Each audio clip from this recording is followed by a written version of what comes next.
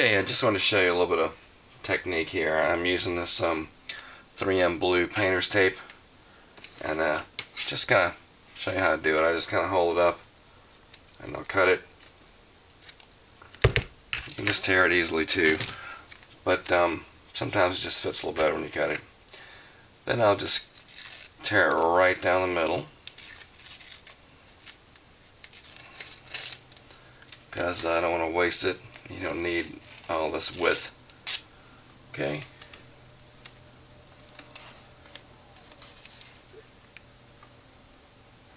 Put some along right there along the edge. There's not a whole lot of detail. In fact, there's no detail on the bottom of this orbiter. But at the same time, you want to have the width of your putty line somewhat consistent, so that when you sand it, it feathers, evenly. So I'll usually use this tape for every seam, unless I'm using the putty that I've talked about before, which is basically thinned out like a paste, and then applied, with the brush directly to the seam.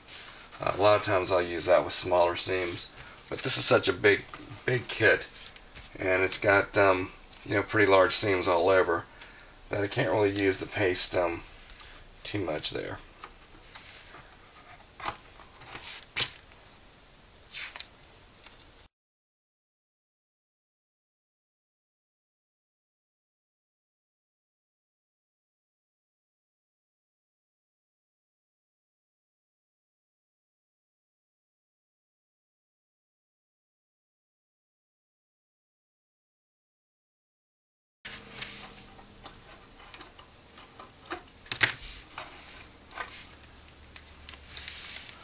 But you get the idea.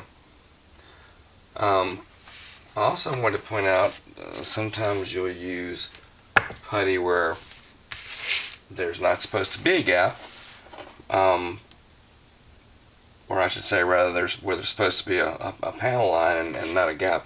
I just want to point out here, this here is supposed to be a hinged elevator type assembly, but it didn't assemble really smooth, so I'm going to have to putty that whole thing up and rescribe that line. So even though there is supposed to be a break between the fuselage and this piece here, it's not clean enough for it to look professional. Also, Revell incorporated 1999 here.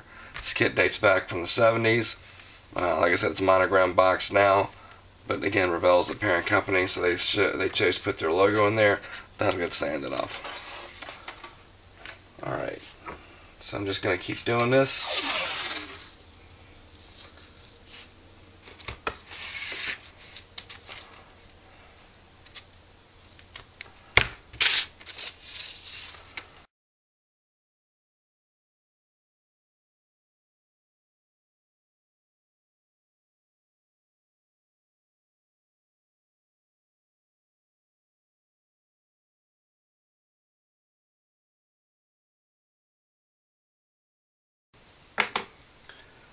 So this is the Squadron Green thinned out with acetone in a bottle. There's a little seam here where these little cowlings went on, and I don't really want to take this off. It's a fairly minor seam, and it's going to be hard to get in at a little bit. And this is a perfect application for just this putty. It's a small seam. It's kind of a paste mix of putty. So this is the kind of thing you'd use this for. Might take a couple of applications, but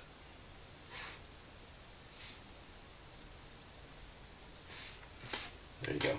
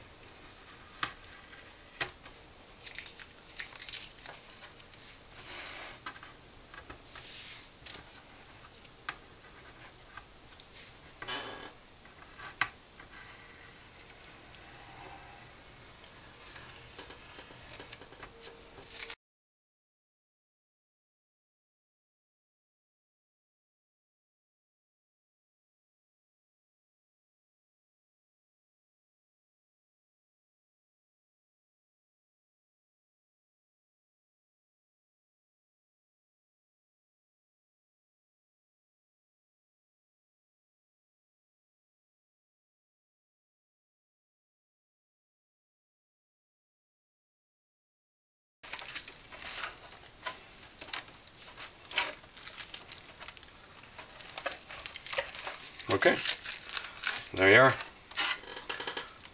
I'll need to let that dry for maybe an hour or so, maybe, before I'll start sanding on it.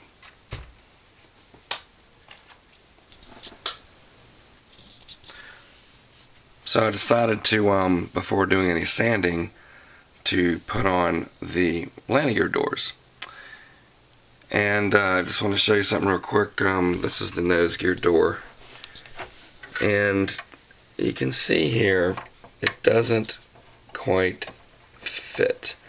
So I'm going to have to trim up the door or the well in order to make it fit. And then we go further back, and here are the doors to the main gear, and these don't exactly fit either. I think partially it's because of the alignment of the wing to the body area, so that's probably my fault a little bit. But either way, I'm going to have to trim the door or the well, or both, up to get these to fit on both sides. So that's the best way to get the nose gear to fit. So we're going to go ahead and use Plastruct here for this, because I want a really strong bond. There's also not a lot of surface area here to work with. There's a little tab on the back side of the door, which fits like right behind here, but all the way around the rest of it, nothing except the outer edge of the door itself. So there's not a whole lot to work with, but we'll do the best we can. If I build this again next time, I'm going to actually put some strip on the inside of here as a contact point for this door. That'd be a smart thing to do.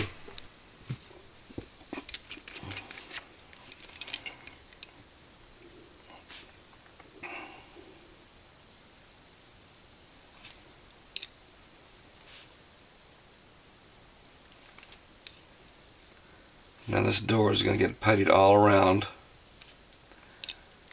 so these gaps are really not going to matter.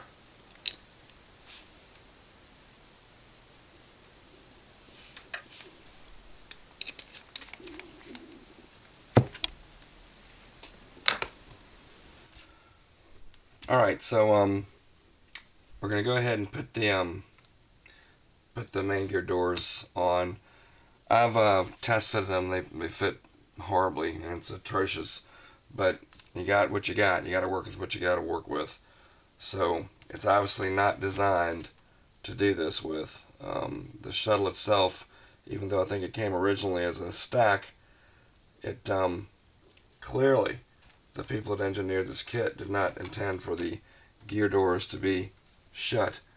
Otherwise it wouldn't look like this. So I put a little tester's glue on here to kind of tack them in place. And like I said, I shimmed the doors a lot. And that's what you got right there. And if you look at that close, you can tell there's quite a step down. All that's going to have to be filled in. So not so good.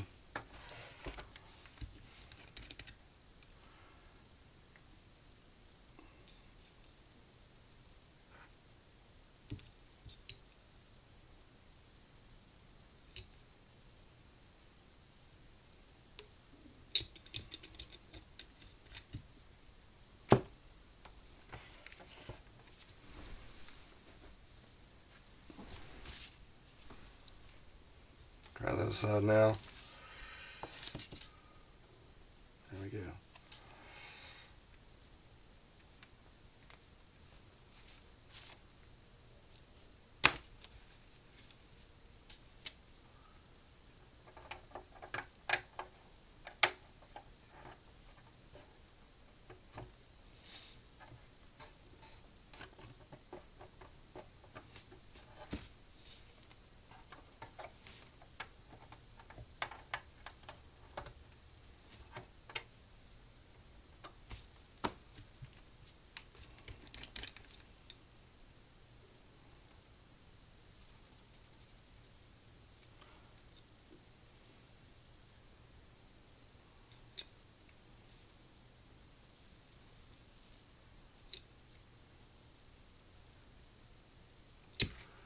Alright, so needless to say, I'm not impressed.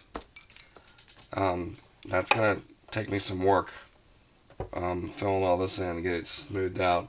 And the nose gear really isn't much better. So again, you work with what you got to work with.